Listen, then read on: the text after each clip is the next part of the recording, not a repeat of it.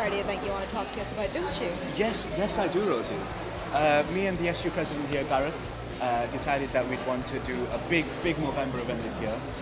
So we started recruiting. We've got around 25 people on our teams. Wow. And it's really big this year. We've got 25 people.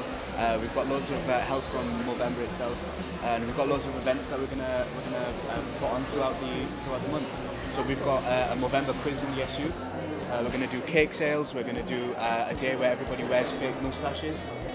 But the big thing that we wanted to focus on this year was that Movember is not just an event for guys, that more sisters can get involved as well. So we're going to have an event where girls, like the onesie thing, where girls go around, have a day of wearing fake moustaches all day and try to raise some money. So like the whole point is to get everybody together to raise awareness for men's health.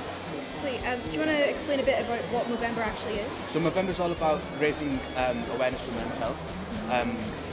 There's testicular cancer and stuff like that as well. Yeah. And it's a really huge thing. Like schools get involved, campuses get involved.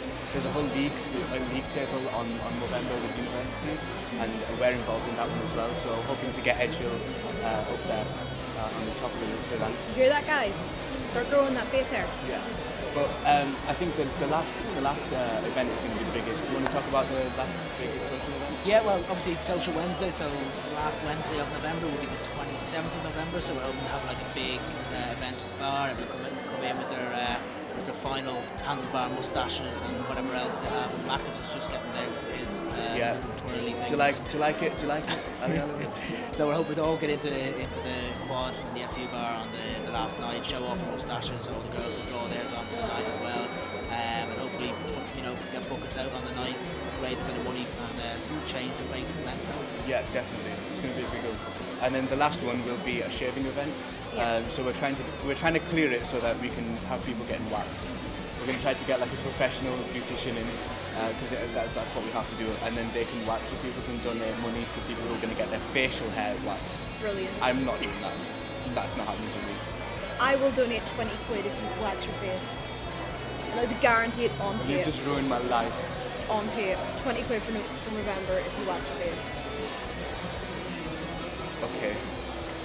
It's on camera. Got that recorded? On camera. Oh no. That's going to go horribly wrong.